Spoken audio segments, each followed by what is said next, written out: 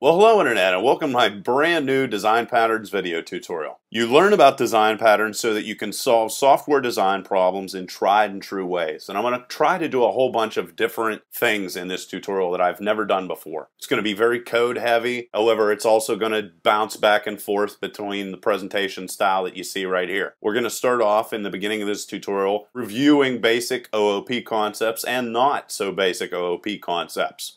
And I hope that this is very interactive and you guys talk to me and tell me what you don't understand, because this is definitely going to be, to a certain extent, a lecture sort of presentation. Lecture doesn't mean it's boring, it just means that I want you to completely understand this concept. Now, of course, if you've followed any of my other tutorials and you have any interest in Java at all, which is going to be our chosen language for analyzing design patterns, you of course create a class. That class is made up of fields or instant variables, and these are all the things that the object knows about itself. It also is going to define all the methods or functions that this object is going to need, or in other words, what this object is going to do. Whenever you are going to be creating superclasses like we have here with animal, as well as subclasses like we have here with bird, and other subclasses such as dog, you're going to figure out what things are similar between all these subclasses, and then you're going to, technical term, abstract out those features into the superclass. Then after that point, you're going to either, like we do with the bird subclass up here, you're going to override certain methods, like we did here with move, because a bird more than likely is going to move in a different way than most other animals. Or you're going to extend the superclass, like we did here with dog, where we added a brand new method called dig hole. And this, to a certain extent, is a UML diagram, which we're going to get a lot more into. My goal here is to turn you into a very, very good programmer that can create almost anything. And this whole entire game that is going on here, where we're taking animal and creating bird from it, and taking animal and creating dog from it, is what we refer to as inheritance. It is inheriting all the fields as well as all of the methods of the superclass. Then, of course, you're going to want to take all of the fields and make them private, and we're going to get more into that in a second. And you're going to create public methods that you are then going to use to change these private variables that you have up here. And as you can see here, we have the dog subclass of animal, and we're going to extend the animal class using the extends word. And then we are going to further extend the animal class by adding the new dig hole method like we have right here. And just want to reiterate, whenever you are going to extend a superclass, you of course, all of the methods as well as fields that are in the superclass are already going to be defined inside of the subclass dog like we have here in this situation. And it is your responsibility only to define what things change in the subclass. So what exactly is main for? Main is going to be used from here on out. I know in the past I used main for all kinds of things, but from here on out, main is going to create all your objects and then help them to interact with each other. Like we did here, we took the dog subclass and named it Grover. We're going to create a new dog object. And of course, we're going to set the value for name using the setName method. We are not going to, from this day forward, ever try to set a value for a field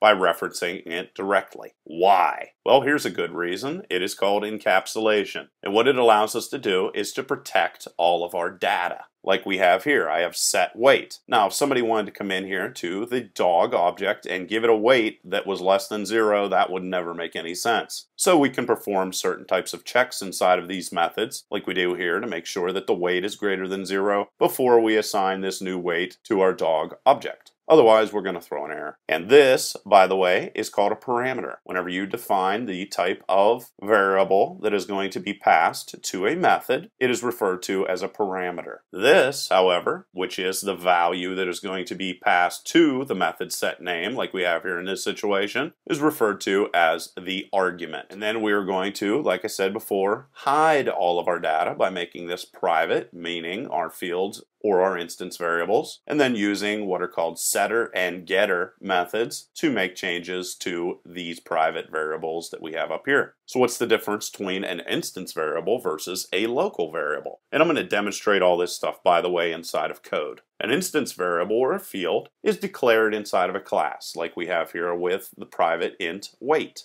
However, local variables are going to be created inside of methods, like we have here with gram malt. And this method, if you don't know, is just going to convert pounds into grams. So this is a field. It is created for the class. And this is a local variable. It's created inside of methods. So how do you decide if a class should extend another class? One way is to use the is-a principle. And it's quite simple. All you would simply say is a dog an animal? If the answer to that is yes, then chances are dog would be a good subclass for the superclass animal. However, you can see down here when we use the is-a principle on is a dog a cat, this makes absolutely no sense. So in this situation, cat would not be a superclass for the dog. You can also use the has-a principle to decide if a certain class should have a specific field. If you can say dog has a height, well, that makes sense then in that situation, that height would be a field for the object or the class named dog. So when exactly should you use inheritance? Well, like we said before, if the is-a principle works, like dog is an animal works, then chances are inheritance makes a lot of sense. Also, when a subclass needs most of the methods in the superclass, like we have with the animal in relation to the dog class, where almost every method inside of animal is going to work with dog, that also is a good situation where inheritance is going to help you out. You should, however, not use inheritance just to reuse code. Once again, if the is-a principle doesn't work or the is-and principle doesn't work, inheritance also probably doesn't make sense. So what are some other reasons why we use inheritance? It helps us avoid duplicate code. Changes to the superclass code is instantly reflected in all of the subclasses. And the user knows that all subclasses have all of the methods automatically that are created inside of the superclass. Let's jump into the code and start creating some of these guys. So we're going to come in here, and I have all the code underneath the video, and it's actually a little bit more verbose than what I'm going to present here. So we're going to create our animal class, and we're going to create a private string, and it's going to be name, private double, it's going to be height, private int is going to be weight, private string is going to represent sound. And then after we create all those guys, we need to create our setter and getter methods.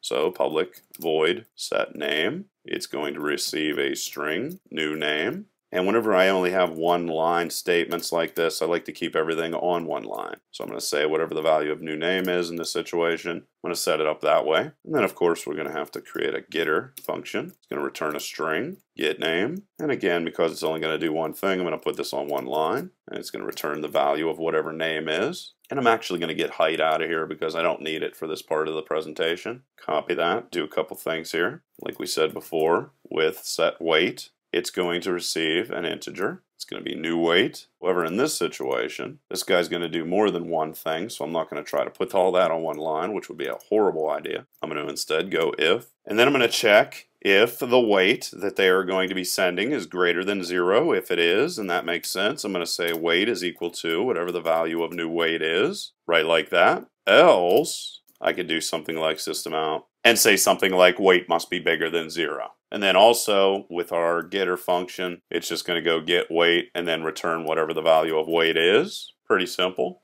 And then I can also do a similar thing with sound, which is going to make a lot of sense. And of course, change this to int. And then here, we're just going to change this to set sound, new sound, sound, new sound, get sound, return sound. And that is all that we're going to need to define at this point in time for animal.java. And next we're going to create dog.java. And to extend this guy, we're just going to go public class dog extends animal, which is the superclass. And then we're going to go public void, because this extends that superclass, system out. And let's just say dug a hole. So pretty simple. And then the constructor, of course, is going to initialize every object that is created. And we're just going to go public dog. If you want to reference the constructor file or the initializer method for this superclass or animal, you just call super, just like that. And then, of course, we could do things like set sound equal to bark, like we did right there. Well, now that we know that, let's go in and create our cat. So we're going to jump into cat.java. And it's going to be very similar, and except this is of course going to be called cat. It's not going to dig a hole, so we can get rid of that, even though cats do dig holes, but in this situation it's not going to. And then we're going to go cat, reference to super, and our cat in this situation is going to say meow. And now that we have that defined, we're going to create another class called Work with Animals, which is going to do exactly that. And this is going to be public class Work with Animals. And we're going to see how these guys work together. Inside of here, you're going to see public static void main, which we've seen many times before. And now we can start playing with these guys. So we're going to create a new dog object, and it's going to be called Fido is equal to new dog. That's a call to the constructor file to initialize Fido. And then we can start doing things like Fido set name and give it the name Fido. And then we can check that that name actually stuck by going Fido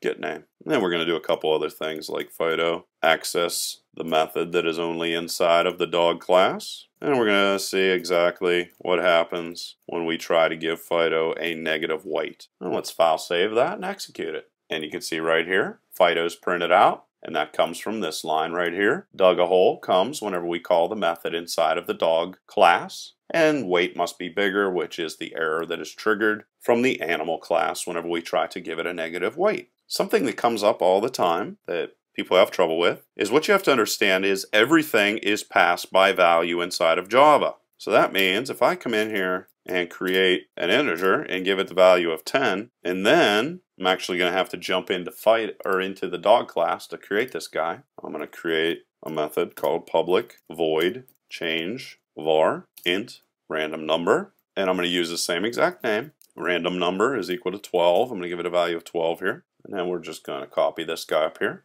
Don't want to copy that, and then go rand num in method, and I'm going to say something like rand num. Okay, so rand num was passed into this, and then I gave it a value of 12, and then I'm going to print out rand num on the screen inside of the method. Meanwhile, after I save that, I'm going to jump back over into the Work with Animals class, and I'm going to go Fido, change, var, and pass it random number, like that. Now, based off of doing that, after I have already printed this out the screen, and rand num has changed values, I'm going to go rand num after method call, like this, and then print out the value for random number. And you're going to see random number here is 10. Then we call this method, which is over here inside a dog, which changed the value of random number to 12. Random number in method is going to print out 12 here. However, when we bounce back over here, you're going to see that this says 10. Now let's execute it just to show you. And there you are. Random number into method's 12. Random number after the method call is 10. Nothing has changed here. And this just reinforces the fact that whenever you pass a value to a method, even if it is passed through a variable, this on the screen is identical to this. So just understand that. And let's undo that. That comes up way more often than you would imagine. And objects, on the other hand, are passed by references. So down inside of here, I'll just do it right here. I'm going to go public, static, void, and static in this situation, what this guy means is that any methods that are in a class, however they are not tied to an object, must be labeled as static. So what static means is every single object that is ever created from this class, they're all going to have the same static methods as well as static variables. And I'll get more into static variables probably in the next part of the tutorial. But that's what static means. Static, unlike methods like we have here with animal, set name. See, you can see here there is no static. That's because every single object is going to have its own special set name method that it can work with. Meanwhile, this guy here is not. We're going to change object name, and we're going to say that it receives an object, and I'm just going to let it be called Fido. And then I'm going to go Fido, set name, and I'm going to give it the value of Marcus. Now, if this worked the way that other variables worked, remember this is an object, or a reference to an object anyway, then the value would not change whenever we would go change object name, and we pass it the dog object named Fido, and then we print out the screen, dog name after method call, and Fido get name. And if we save that and execute it, you're going to see that the dog's name has been changed to Marcus, like you have right there. And there should be a space in there. And there you go. Now you can see Marcus. So this is a reference to the object that is being passed. Any changes to this object will affect this object across all of your code. And this differs from regular old variables whenever they are passed just simply by value. Now, in the next part of the tutorial, I'm going to get into polymorphism, abstract classes, interfaces, final, and a whole bunch of other things that come up all the time in regards to object-oriented programming. Please feel free to leave any questions or comments below. Otherwise, till next time.